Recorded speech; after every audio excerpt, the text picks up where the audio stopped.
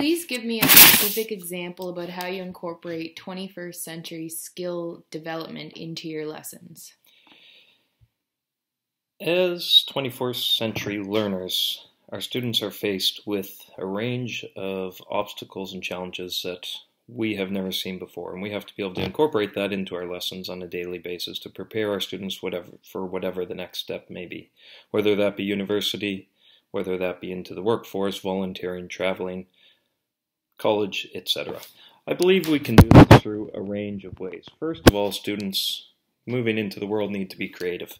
So within my lessons, I like to provide opportunity for creativity where students can demonstrate they understand assessment through creative outlets such as drawing posters, writing stories, giving presentations, and using their creative skills to show that they understand the content, can express what they need to through various forms, and it also allows students to tap into their creative side.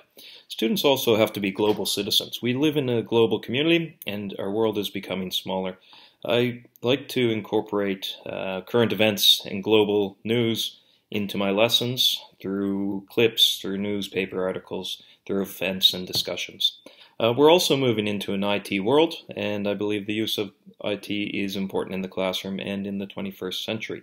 Through multimedia presentations, through interactive programs such as Kahoots or blogs, and with the use of computers for research and different forms of multimedia, IT is used in my classroom on a daily basis. I believe students also need to be flexible, have to be able to change and adapt as the world changes and adapts around them. So within my lessons, I do provide opportunities for them to get out of their comfort zone and show their flexibility and confidence within various situations.